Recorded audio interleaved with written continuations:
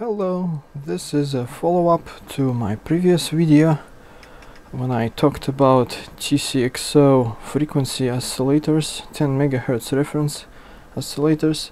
I bought a couple of these guys on eBay and one of them died while I was playing with them. It was replaced by the seller, great seller, highly recommended. And I will put a link to my previous video and to the seller's eBay store below. And today I would like to see if I can open this guy up and have a look at how it is built inside. Let's go.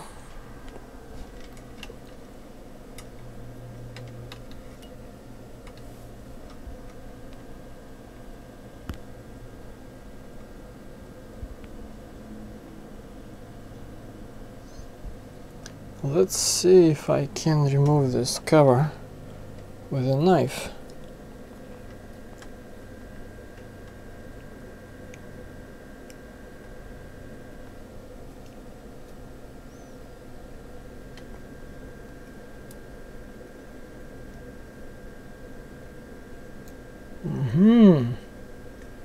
Right, looks like there are 4 drops of glue or something on each corner.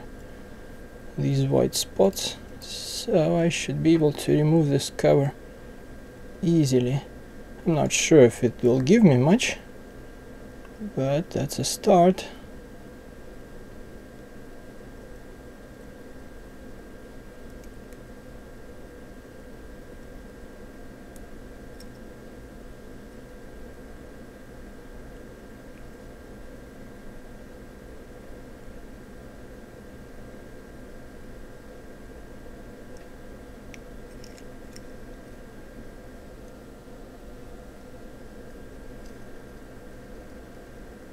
Alright, here we go.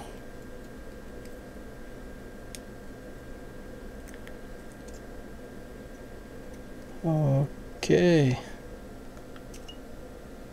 Ta-da! Let's have a closer look.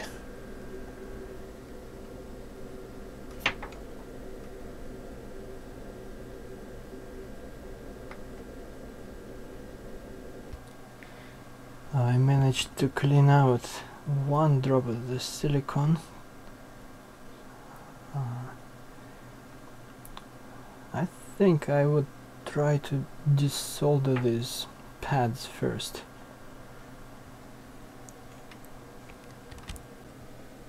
I got myself this nice paste desoldering station and let's see how it works. Well, it's designed for desoldering round pins,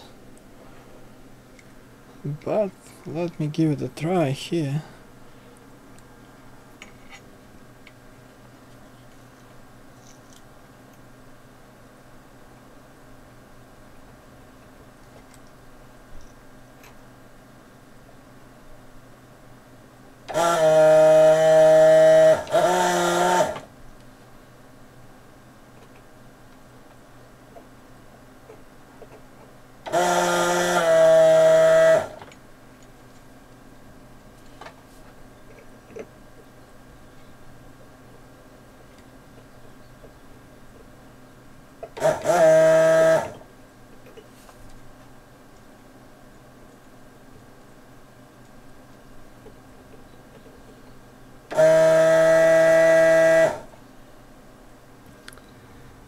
Right, most of the solder is gone.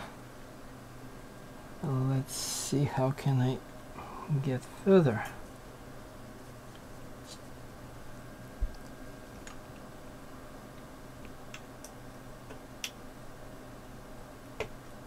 Alright, so this side is desoldered.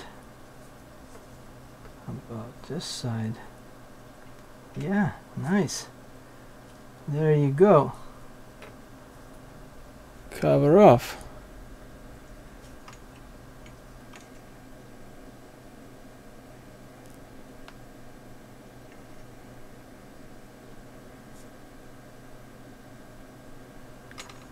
So it was easy. So let's have a closer look at this. What do we see? Well, the small quartz resonator.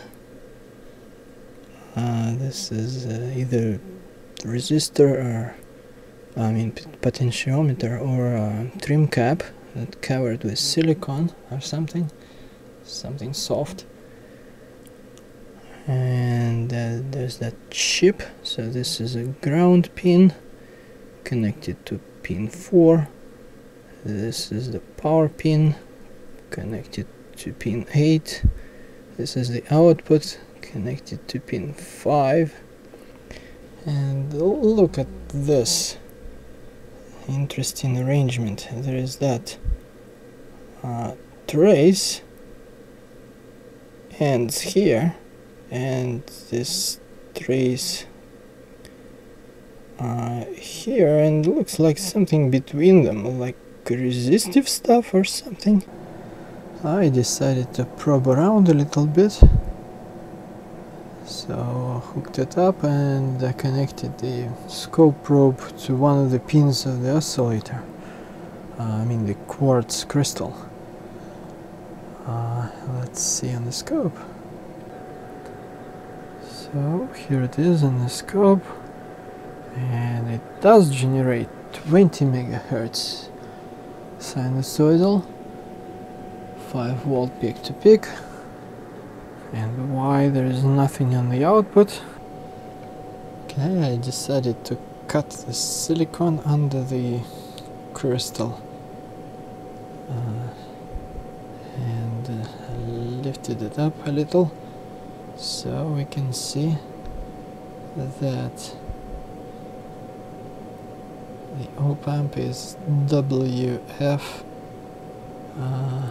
what is that, 10192.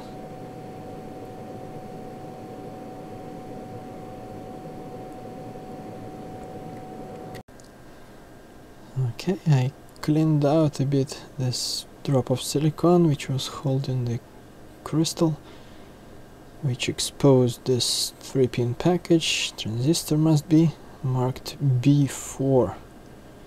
And look at these strange strips of some kind of material on the board. So this one we've seen before, and now we can clearly see these two. One similar to that one, and that one that's kind of square shaped. Okay, and this is a 0 ohm resistor.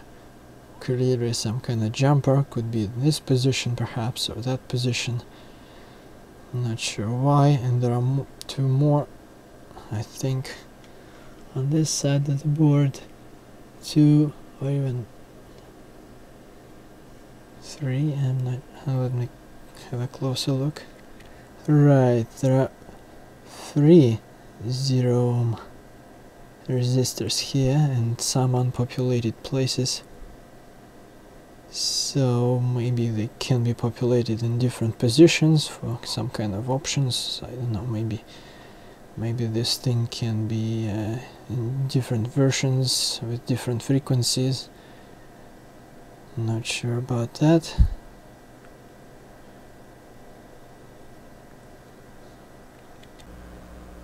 And have a look at this. On the other side of this crystal is marking 20 megahertz.